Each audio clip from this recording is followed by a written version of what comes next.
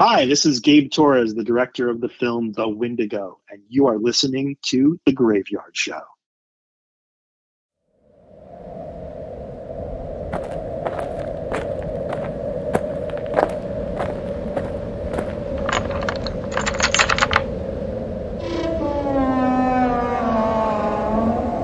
Welcome to The Graveyard.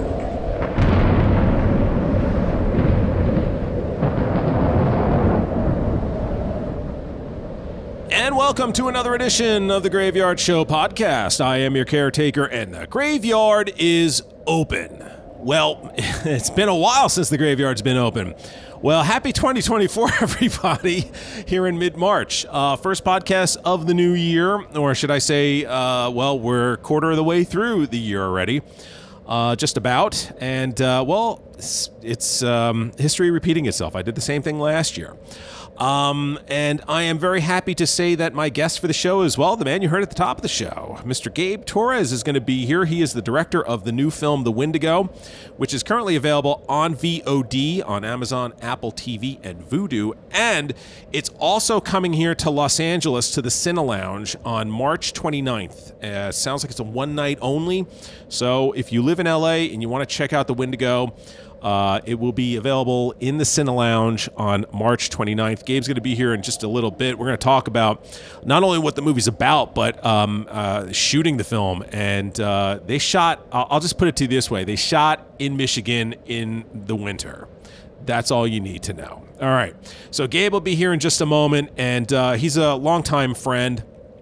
Certainly not the first friend I've had on the podcast to help promote one of their projects, and I'm really impressed with this movie. And Gabe's just an excellent filmmaker, and you're going to really enjoy this interview coming up in just a moment. But very quickly, let's talk Oscars, shall we? It was interesting because a year ago, I was talking on the podcast about the horror community's disappointment with the fact that not only was Mia Goth not nominated for a Best Actress Oscar for her role in the movie Pearl, but a lot of people, yours truly included, felt that she should have won the Academy Award for Best Actress for playing Pearl in that film.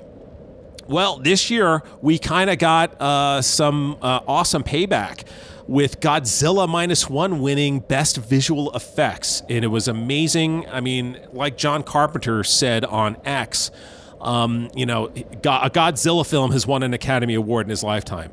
And it's so true, because those of us that have grown up with Godzilla on television especially, Godzilla's kind of gone through this really interesting evolution from the 1954 original to today. A lot of the movies back when I was a kid was the friendly neighborhood Godzilla who hung out with kids, and it was just, well, he wasn't hanging out with kids, but it was more kids-related films, and kind of silly, like tag team wrestling sometimes with some of the kaiju. It was just kind of those weird sort of moments that you can find on YouTube and other websites that people have posted. But they were still fun, and hey, look, Godzilla's Godzilla, But, the last two movies that Toho has done with Godzilla, obviously Godzilla -1, and then the previous one, which was Shin Godzilla, which was a standalone, they have just been incredible. I liken Godzilla to the band Iron Maiden. They get better with age. I say that because I watch Iron Maiden running around the stage at 70 years old. I'm like, my God, they look and sound the best they probably have ever sounded. And Godzilla's the same way. Actually, Godzilla was turning 75 pretty soon. So these movies are just fantastic. And I thought Shin, when I saw that, was probably the second best in the entire series behind the original.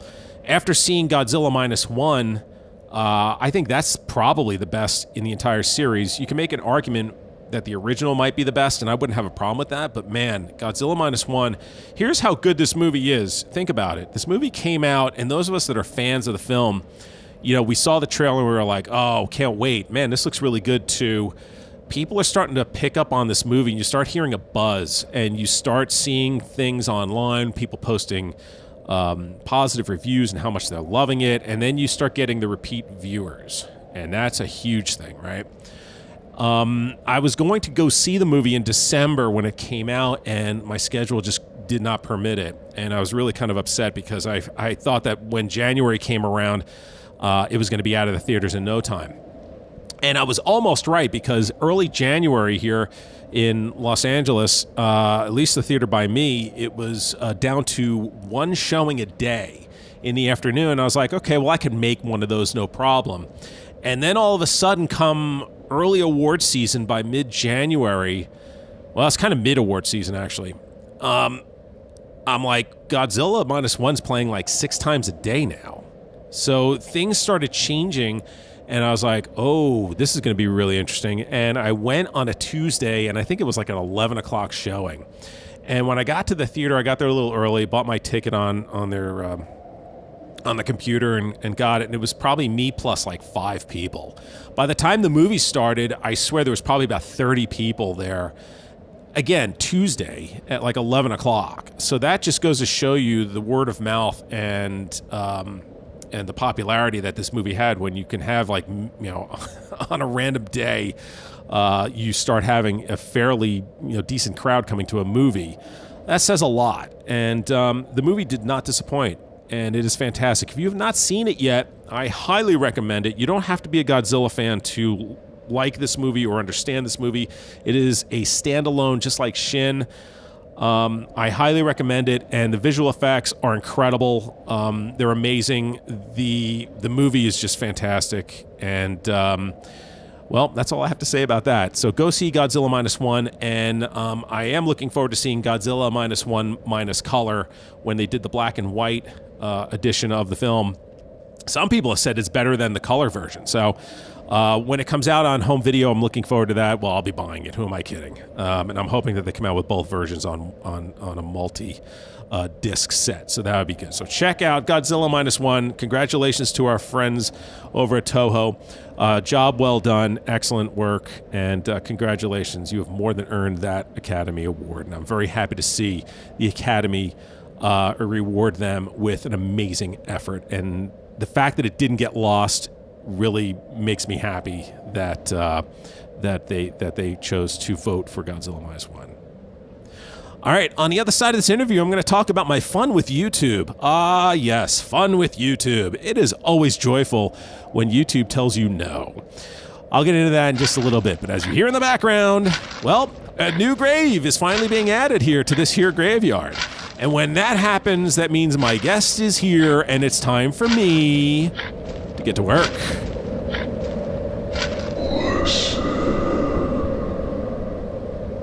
Joining me now is Gabe Torres, who is the director of the new film, The Windigo, which is available on VOD, where you can find it on Amazon, Apple TV, and Vudu. Gabe, it is great to have you joining me here inside the graveyard. Welcome to the podcast. Thank you so much. Glad to be here. Big fan of the show, and your love for horror films is very well known, so glad to be talking Windigo with you today. Well, I can't wait to for you to tell everybody out there what the film is about. Why don't we just get right into it? Why don't you tell everybody out there what the film is about? The Windigo is a Native American-driven horror film, which has its basis in Ojibwe legends about the Windigo, and it focuses on a modern family of Ojibwe who encounter a Windigo in the Upper Peninsula of Michigan. Specifically, the lead is a teenage boy who's struggling with bullying and encounters some meth heads who he then wants to dispatch using the power of the Windigo. But once he gets that power, he discovers that it is very toxic and can overtake him, and he has to fight to save himself and his family from the Windigo. Yeah, and I definitely want to talk a little bit about, without giving too much away about the film, but before I get into that, why don't you tell everybody how you ended up getting involved in the project? Yeah, some friends of mine came to me sometime back pre-pandemic, so this movie was delayed a little bit in post through the pandemic. Came to me back in late 2018 and said, we're going to do a horror film up in Michigan. We have these elements, we have this farm, we have these woods, we have a lot of this kind of stuff. Do you have any scripts that could fit this? And I said, no, I really don't, but I have a friend of mine who's a prolific writer and does a lot of horror, named Brent Jordan. And I said, I'll ask him what he's got. And I did call Brent and said, you got anything that fits this criteria? He said, no, not really. And so I went back and told him he didn't have anything. And then the next day he said, what do you think about this? And he sent me a picture of a Windigo. And I said, what is that? And he said, that's a Windigo. I go, you have a script about that? He's like, no, I don't, but I can by next week. He's a very fast writer. And so he started writing the script, and I pitched it to the producers who had these elements and financing. They go, we love that. Send us the script. I go, well, it's not really written, but it will be. And so it kind of got written and tailored to the locations and things. So I literally went on a location scout as the script was being written. I kept sending photos back to Brent, and I go, let's make the meth lab in this falling down barn, and write an abandoned well, and write this kind of thing into it. And so we were writing back and forth at night while I was location scouting for the film, which was very different for me because I like to sit with the script for a long time. Usually I like to keep reworking it. So we literally wrote the script and went right into pre-production. Wow. Which was a little bit challenging. I was going to say, I mean, for those that aren't really familiar with the filmmaking process, when you talk about how challenging that was, can you get into just, some bare bones as to like why it would make that challenging? Yeah, it's challenging because when you write a script that quickly, and then you're right into casting and manufacturing props and a creature of this size, the script generally evolves a little bit, and you find the nuances of the story and the characters in the readings and the rehearsals and the audition process, and the pre-production process, tends to refine the script. And sometimes I can sit on a script for a year and come back to it several months apart and look at it and go, oh, this doesn't work. I need to rework that. And I didn't have that luxury on this. So I had to really sort of, speed up that entire development process on the script, and kept reworking it night after night after night in the 2 or 3 weeks leading up to official prep in Michigan from its writing time. So I found that challenging, but also, a lot of fun because I hadn't worked under that kind of script pressure in quite some time. So you're an experienced director. You've done many different projects, many different types of projects. When you look at Michigan and you see winter and night shooting, what starts going through your head? Well, it was interesting because the producers were young, and so I was kind of the veteran on it, and they were doing their first big movie, and they had all these, as you are when you're younger, you don't see the difficulties, you only see the creative and fun parts of making a movie. And so when they proposed shooting in Michigan in the fall, I said, nights are going to be cold. And then fall, because of the location place we were shooting, pushed into, September, October became November. And I said, now we're dealing with winter. And they go, oh, yeah, we'll be fine. We got trailers. We got everything. And they learned quickly just how difficult it is to shoot in single-digit weather with wind and in a very remote location. It's not like you're out on a street and you can just go back inside. I mean, there were motorhomes that were freezing over and stalling, and condors with lights that would freeze, and people were getting frostbite and had to shut down sometimes because the cold and the wind was just too much. And it's very physically draining on a cast and crew to work in those conditions. I was going to say, because, I mean, I know you're a fast filmmaker. You know how you can, you know how to take several shots and turn them into one shot or two shots. You're very quick that way. But as a director, and I think this is something that we don't talk about often when we talk about filmmaking, but as the director of a film like this, and you start seeing stuff like that, and you have these elements happening, you have things happening around you with, as you said, the condor and people getting frostbite and all this stuff. How does that kind of stuff affect you as a director? It weighs heavily on me as a director, and I was also one of the producing team on this. Though when I start directing, when I'm producing a movie, I'm all producer until the minute I start directing, and then I let other people worry about the production aspect of it. But part of my brain is still thinking about schedule and budget and stuff, and how to, compromise and make choices that won't affect the project creatively. All those things were weighing on me because I know I had a very tenuous crew that was getting worn out very quickly, and we had to really focus our nights and make sure that we were taking care of people, that there were warming breaks, especially the cast, and even the fellow who played the Windigo in the suit.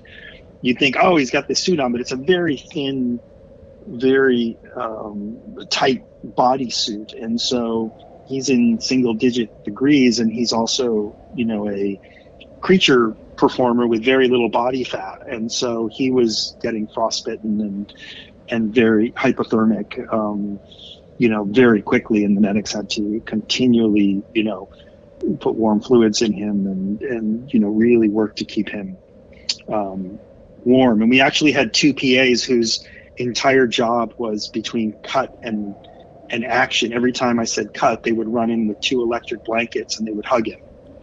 Wow. And so they would literally, one from the back and one from the front, and they would stay wrapped around him until we called action on the next take. And that was just like a process, and it was crazy, these just wrapping him in electric blankets between takes. Wow. That the Windigo getting some love on set.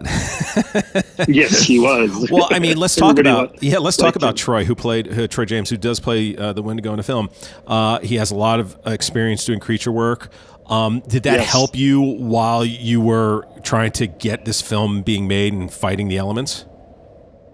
Yes, because you can cast anyone to be in a suit like that, but it is an incredibly specific skill set. And not only is it movement and performance based, but there's also a certain mindset and a physical durability that you have to go through. Being in one of these suits and being a creature performer is an arduous physical task. I mean, you are in uncomfortable headpieces and limited vision and uncomfortable things that are hugging your body. You literally can't go to the bathroom for hours sometimes, or it shuts down production for 40 minutes to peel you out of the suit and put you in, so you have to limit your water intake. And so this person has to perform an incredibly physical task, but also remain focused and put up with quite a bit of uncomfortability. And Troy, has done creatures, for many years now, and he's one of these elite few people who are known in the business to play creatures. There's a couple of people who, just specialize in that, and he's one of them. I probably could count on one hand the people who are most known for that. And he's unique in the fact that he's an extreme contortionist. So he began his career on America's Got Talent, as he was working in human resources, and his friends encouraged him to go on America's Got Talent because he could bend his body literally like a pretzel, like backwards, forward, anything. And it's crazy to watch him, bend his waist, 180 degrees around and face the other direction, or, bend a limb backwards behind his head, or fall apart like a marionette and do these things. So once he gets into a creature suit, he can do all these really incredible, like walk backwards on his hands and feet like a spider, inhabit a costume in a way that nobody else can. So to bring his skill set to the Windigo and create a character he's very specific, and he's very method in his approach to these creatures. I'm sure too, for you as a director, knowing that he is so experienced doing this, that there must be a shorthand where you can go, oh, do this, and he would understand, as opposed to someone who doesn't do that and they're trying to figure it out. I'm sure he, having been in front of the camera doing this a lot, that just aids in getting that shot quicker. It does. I mean, we did some rehearsals without the suit. So we would do movement rehearsals for, a day or two ahead, and we would get sort of body position and arm usage and how the head bit works. And then we had a sort of a fake foam version of the head that he could wear for rehearsals that was like a soft foam version. So we could do camera tests and things and get the idea of how the head moved in the space of the frame.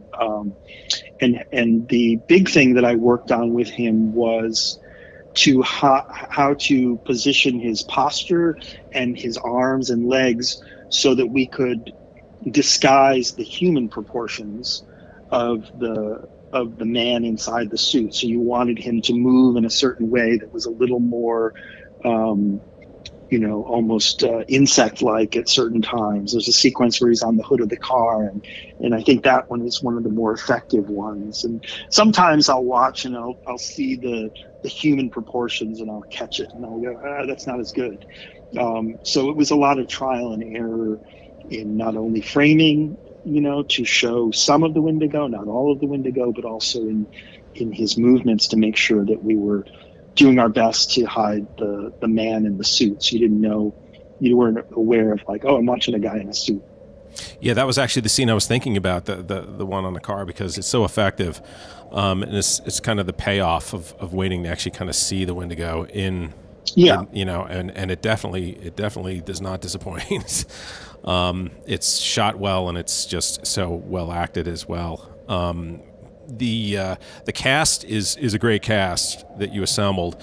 When I was watching it, for me, the most important role, if I was looking at it in casting, would be the grandmother, who's played by Casey Camp Horneck, because she sells and sets up this whole story of the Windigo. Did you see that as being the most important role to cast? It's incredibly pivotal, and she really, really delivers, because there is an authenticity and a sincerity to her that you just buy. And the thing naturally about horror films sometimes, and I don't know if you agree, is that for the most part, a lot of horror films are really pretty silly in their setup and premise. Oh yeah, and definitely. And what makes you buy into it is the human aspect of it. If these actors are selling the fear, and their connection to this silly premise is so real, and you go on that journey with them. That's why I think performances in horror films, as opposed to a drama, have to do double duty, because they not only have to do the character work and the plot advancement of the normal film that a genre film doesn't, but they also have to work harder to suspend the audience's disbelief on what is essentially a very silly tale. This sort of premise of the Windigo and all this stuff. When you break it down, if it's not Casey telling you this tale, you're like, it doesn't have the gravitas, and you go, oh, that's silly. Yeah. And so you really need actors to sell not only their connection to the Windigo, their fear, but in her telling of the legend, you're now set up and you're like, okay, there's some real stuff going on here. Yeah, I totally agree, because if she's not selling it, you're not buying it, right? It's like if she's coming off as being hokey or just not believing it or just isn't a good actress, you're just going to kind of sit there going, all right, well, let's just get the creature out here and call it a day. And she sells it because she's building up. It's like what my friend used to say back in the day with like Silence of the Lambs. At some point, you have to see Hannibal Lecter be Hannibal Lecter. And when it happens, it better pay off.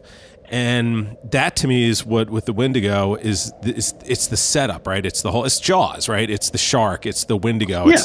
It's, once you see the Windigo, it's like, oh man. And, that's the payoff. It's also the payoff too of what the consequences are going to be, right? Because once the creature's gone, now you have the consequences. And if she's not showing that dread and that guilt and all of those emotions, again, right? It's just a B movie, people in costumes. Right. It doesn't work. Yeah, exactly. And using Silence of the Lambs is a perfect example. I mean, it's a basically B movie thriller plot elevated by incredible performances. Yeah. Yeah. Well, your film starts off right on an action sequence. And I was wondering, does that make it easier or harder to begin a movie like that? You mean from a storytelling standpoint or production standpoint? If from a story point, yeah. I'd like to drop into something like right in the middle at the top, and then just, even if you're not sure like what's going on or where you at, if the audience is asking a lot of questions like, wait, where am I? Is this modern day? What's going on? I just know that this man is in peril and there's something after him. I don't know what it is. And this is creepy. And okay, this looks maybe olden times. I'm seeing this Native American, the chanting, and all this happens. And you're drawn in with questions. I don't like to pour a whole lot of exposition into the opening of things in a genre movie. I think you should be intrigued and questioning a little bit, but drawn in by the visuals, almost like the car wreck on the side of the freeway that you can't stop but slow down and look at. Yeah. And so you're like, okay, what's going to happen to this dude? He's clearly scared. And it's like there's something afoot here, and then there's something screaming in the woods, like, oh shit, what is that? And is it going to get him? And then we wake up and you're in grandma's room, and it's been in her head. It's a flashback or a dream, and now we meet this woman. And so we're getting a lot of information, but we're also posing a lot of questions. As you mentioned earlier, there are a few things going on in this film as far as themes go. You have embracing one's culture, how to handle bullying, and maybe even like for a young man trying to find his strength, maybe. Yes. Was there anything that immediately stood out for you when you were reading that script that you wanted to focus on? I loved the familial generational aspects of it. These three generations or multi-generations of the old, the grandmother, and then the parents, their mother played by Tonan, and then the teenagers, and how these different generations related to each other. I liked that aspect of the film. It's sort of like trying to understand, a parent trying to understand what her kid is going through on a bigger level, because she thinks maybe he's having trouble with a girl or drugs or something. It's something much bigger. It's the Windigo, but still the themes are relatable, of parent to child, and then trying to sort of figure out what to do with grandma. Is she crazy? Is there dementia? What do we do with old people? How do we take care of them? And those questions are all posed in this movie. Within the tapestry of this genre film, we're still dealing with real familial problems. What I enjoy too is that a lot of it's really kind of understated, right? Like nothing is kind of in your face when you have sort of conflicts or things that are happening. Obviously, the action sequences and stuff like that. But as far as like the themes go, I think a lot of it is very understated, especially the sort of disconnect between generations, which it's not, there's nothing preachy or nothing that's kind of thrown right at you. It's just kind of like you see the disconnect. It's mentioned, but it's not overplayed. And I think that works because of your directing, the script, and the acting. Which is really, I think, what also helps this film really succeed, is that it's not a bunch of like people just screaming at each other about how they don't understand each other. It's just very kind of like matter of fact. And, I wanted to do that. I wanted it to be under the surface and support the stuff, so that this sort of dysfunctional family in the beginning, between the grandmother and the granddaughter, who's the mom, and the teenagers are all kind of all over the place and going in different directions. And by the end, when they leave, having been on the other side of this, this mystical experience with the Windigo, they're a more tightly bonded family. And for Ryan, the main character, who comes in sort of as this cynical, kind of snarky teenager, I wanted to really make sure that his arc was solidified. And that's, why I have him like mocking the dream catchers in the beginning when he arrives at the house, like, what are those things? And he doesn't even know what a dream catcher is. And then, the final image is of him sort of reverently hanging one on the house to protect the house when he leaves. So that brings him full circle as a character. I mean, even within these fun, genre horror films, I want to take characters on a journey, and he understands the significance now of his culture and of the things that his grandmother imparted upon him. And that very silent moment where he just hangs the dream catcher on the house and climbs in the car, should tell you all that. I read that the cast wanted to sage the set. Is that true? They did. Yeah, they were very, very specific about, when you're invoking the name of the Wendigo and talking about these things, it's all fun and games because Troy's dressing up as him and stuff. But they were all very, so in the mornings we would sage the set every day. Whenever the on scenes on the days that the Wendigo was present. So who would sage the set? There were some Ojibwe elders from the area who would come and do it. Oh, nice. Yep. Oh, that's awesome. They're the ones many of them are in the opening scene. So they're singing the song. Oh, wow. So we used them and did their drum circle, and we recorded them there. And then they came, and I asked them to just come in and play themselves, except for the one guy who's sort of the leader of the thing. And he was a cast person. But all the people singing and pounding the drums in that opening scene were the local Ojibwes. Wow, that is fantastic. Did that just happen did that happen like by happenstance, or was it something that you guys sought out and found? No, I sought that out for sure, because all the cast were Native American, and they're very serious about the cultural stuff. And none of them were Ojibwe, but they wanted to make sure that everything was, spot on Ojibwe. Like that song is an Ojibwe song. It's being sung. It's been passed down through generations, and Casey especially was very adamant about, you can't just have any Native Americans. It has to be Ojibwe. And I was like, okay. So we really went out of our way to have the Ojibwe there, and the little girl's mother is Ojibwe. The little girl in the beginning, she's local. And so we really tried to work with the people there to make sure we were being at least, somewhat culturally accurate, even though we bastardized the Windigo legend a little bit to fit the story a bit. But the essence of it is true, is that, in olden times when, there would be a famine among the Ojibwe, and they had a bad crop and winter would settle in, they would turn to cannibalism sometimes because they had no food. And so they didn't want people to turn to cannibalism. So the Windigo legend was that if you ate of the flesh, the Windigo would come for you. That was true.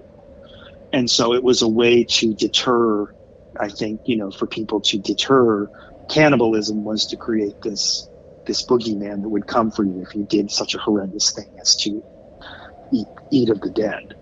Wow. So all that was a true legend. The stuff with grandmother and, I'm cursed to live, these were things that were, we sort of, bent the rules a little bit and created an addition to the legend. Wow. Well, I mean, it was really well done. The film I found was just really, everyone did such a great job on this movie.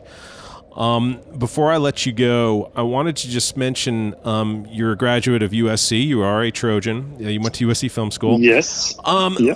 I mean, you've been directing. I don't want to say you've been directing a long time, but you've been directing a long time. I've been directing a long time. I'm old now. Yeah. Well, we all are at this stage, right? We're all veterans, or we're seasoned, however they want to sprinkle us, right? But I mean, you've done different types. I mean, you've done movies, Break, and you've done Unsolved Mysteries, and you've done projects like that, Animal Rescue Kids. I mean, you kind of been, you've had a lot of different projects that you've worked on over the years. I know I'm just mentioning just a few of your many. But I mean, as a director, how have you seen the industry change from the time that you started to now as a filmmaker?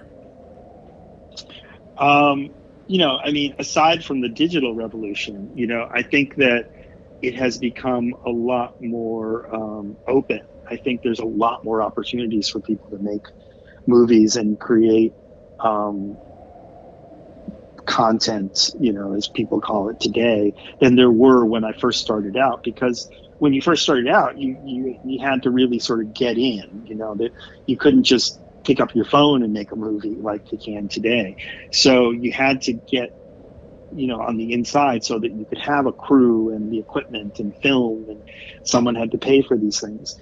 So I think is just so much more opportunity for young people to create than there was before. I mean, when I started out, you know, what I could do was I could write scripts. You know, I couldn't go out and make a movie because that was too expensive, and I couldn't just do that. Or create YouTube content and make shorts and stuff. So, you know, I wrote hoping to sell scripts. And now I think, you know, people can pick up the phone and make a movie and create stuff. So I think there's less people who are, you know, full-rounded filmmakers who are starting out as writer-directors. There's people who are coming into it from different aspects. You know, they're starting on YouTube, they're starting with documentaries, they're starting anywhere and then finding their way into narrative features, rather than starting with a screenplay that you're trying to get to make. I think you've given a lot of filmmakers who are listening a lot to think about with your current experience shooting the Windigo. But if you were to be speaking to filmmakers right now, people who are looking to be a director or a producer, and I know you've got a lot of knowledge, but is there something that you would say to them that you would find that may be helpful to them to pursue their goals of being a filmmaker, producer, writer? Yes, a couple of things. One, make it personal. You know, find something that you know and tell that story. Always be telling good stories. Don't think about the shots, don't think about the camera, all that stuff, you know, you can learn in half a day, as Orson Welles said when he came to do Citizen Kane. But the story and what you want to say is the most important thing. Figure out what it is you want to say and who you want to say it to. What's the story you want to tell? Then figure out how you're going to get it told and how you're going to get that movie made. Secondly, never turn down a single opportunity to shoot film. If it's, you know, half a day shooting interviews somewhere with someone, you can learn so much from doing that. And you're like, oh, it's not making movies, but I'm going to go out and shoot B-roll for a TV news station or whatever. Whatever it is, anytime someone hands you a camera and gives you an opportunity to point it in a direction and shoot something, do it. You'll learn something every time you pick up a camera. That's some great advice. I really, that is, and everybody who's listening, pay attention to that, because Gabe knows what he's talking about. If anybody wants to follow you on social media, is there a place they can go? Yes, you can follow me on Instagram at Gabe Creates. There you go. All right. Also, I'll add that Windigo opens in theaters on March 29th. We're getting a little theatrical run here in Los Angeles at the Cine Lounge. So I'm not sure if this is going to air before then, but if anyone's in LA, you can see it at Cine Lounge starting March 29th. It certainly will. They certainly will be hearing this before that. So that will be March 29th at the Cine Lounge. You heard it here, folks. Gabe, thank you so much. This was really fantastic. And again, March 29th at the Cine Lounge here in LA. And then, of course, as I mentioned at the top, the Windigo is available on Amazon, Apple TV, Vudu, VOD, everywhere. Check it out. Gabe, really, this is awesome. This was so much fun. Thanks for joining me here on the Graveyard Show podcast. Best of luck with everything. Thanks so much. Appreciate you having me, and we'll talk again soon. Hopefully the new movie. And as I put this interview to rest, I want to again thank Gabe for joining me here on the podcast. The Windigo is available on VOD, on Amazon, Apple TV, and Vudu. And as we just talked about as well, if you live in the Los Angeles area, it will be on the big screen at Cine Lounge on March 29th. So if you have some time, go check it out. I also want to thank Gabe. There's been a lot of stuff going on here in the graveyard. Some good stuff and unfortunately some not so good stuff this last month. And Gabe has been there both for the good times and the not so good times, supporting us. And I just want to thank him for being a great friend. And also when he had mentioned his film and we had talked about doing the podcast, it really did help me get out of my mental funk, I guess you can call it, getting prepped for this podcast and watching the film and putting the questions together and just kind of getting myself back to some sort of normalcy. And it was a bit of a slog at first, and as I was doing it, I was really kind of getting in a better space mentally. So that really helped me as well. Because to be quite honest, I really wasn't planning on doing a podcast for a long time. And this just helps. So, Gabe, thank you for being a great friend as well. We appreciate your friendship, and thank you.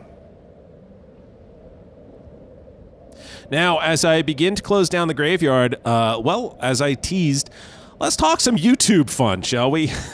There's some great stuff going on with YouTube. Now, if you're a content creator for YouTube and you're listening, you may already have experienced this or heard about this.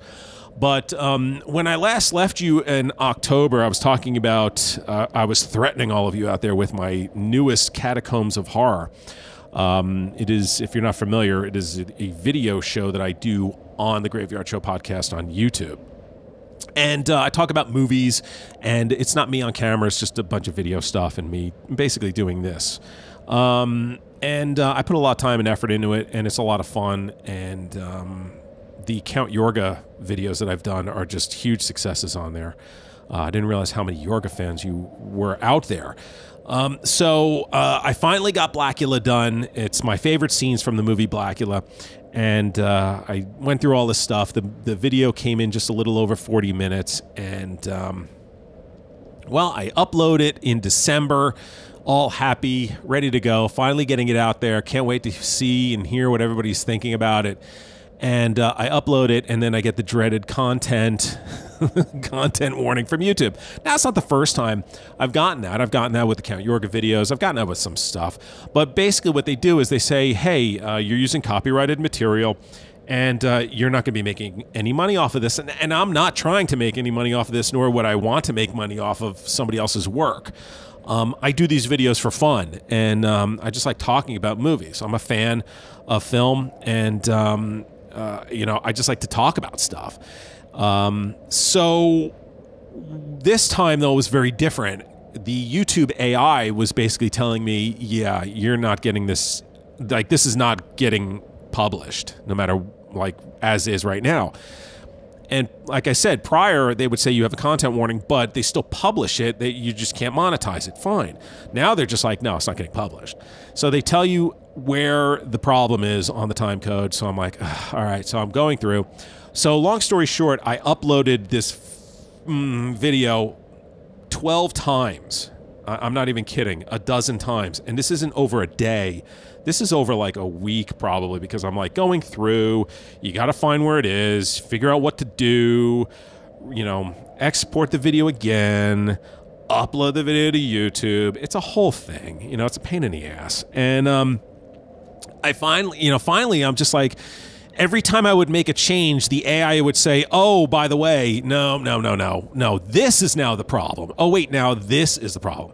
Now, if you've seen any of my Catacombs of Horror, now the first one I left clean, but at that and the Yorga video do not have any markings on it, I don't think. But the last bunch, I've put watermarks on it. I put the studio, property of the studio, I've done everything. I've shrunk, I shrunk down the video. I'm doing everything I can to say, hey, look, I'm not trying to make money off of your movie. I'm just trying to put a video stupid.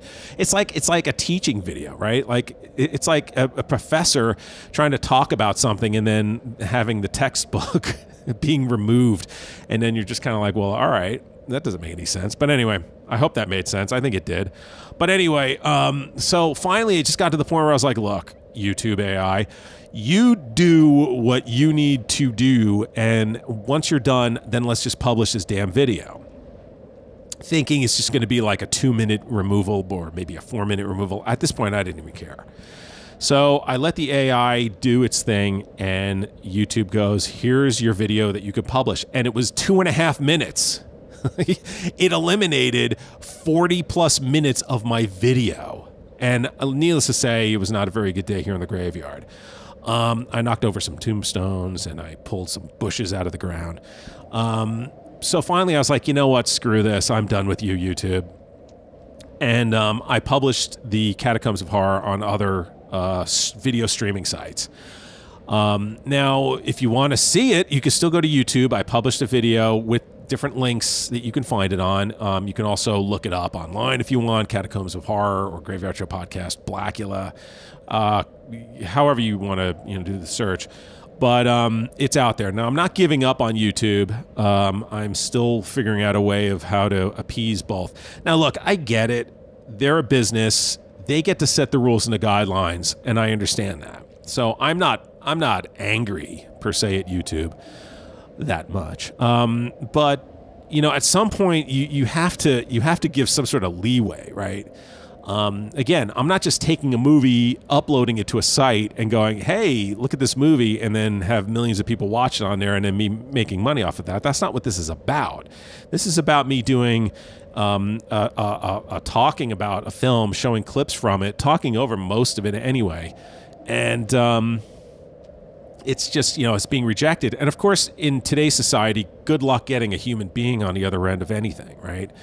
If you make a phone call, you have to sit on hold for 3 hours. I mean, I think I sat on hold one time for 8 hours to get an airline on the phone. I'm not even kidding. But, that's the frustrating part with YouTube. So what I'm now doing is I'm now opening up my podcast to different streaming services, and it's getting out there little by little. I'm slowly uploading videos because I just find that sometimes this restriction is just incredibly frustrating. I do this on my free time. I do it for fun, but I'm not going to spend, weeks of my time putting up a stupid video for free, to be quite honest. And I know that there are some YouTube content creators out there that are also dealing with this frustration, and people who are making money, with their videos online. And they've had stuff being shut down completely. So I don't know what's going on. Hopefully YouTube is listening to these complaints and understanding what we're trying to say or what we are saying, and hopefully they can make some corrections based off of that. So I'm not giving up on YouTube. You could certainly go and find the Graveyard Show podcast on YouTube. In fact, I encourage you to do that because there's more content going on there than on the podcast. So definitely check that out, but you can also find it on other sites as well. You know where you can go. I don't need to promo all of them. And there you have it. So check it out. I'd really like to know. And, speaking of YouTube, I started doing a couple of shorts, and those are getting some good viewing action as well. So the YouTube shorts are kind of fun to do. I finally decided to do one, or did a couple, and they're really cool. They're fun. Some quick little niblets for you to enjoy. So there you have it. All right. There you go. All right. Well, listen, it was great having you here. Of course, the Graveyard Show podcast available everywhere podcasts exist. As I mentioned, YouTube and other video platforms. You can find it. Go check it out. And I look forward to seeing you again very soon. And as you exit the graveyard, I would like to remind you to please lock the gate behind you. We wouldn't want anyone to get out. Until next time.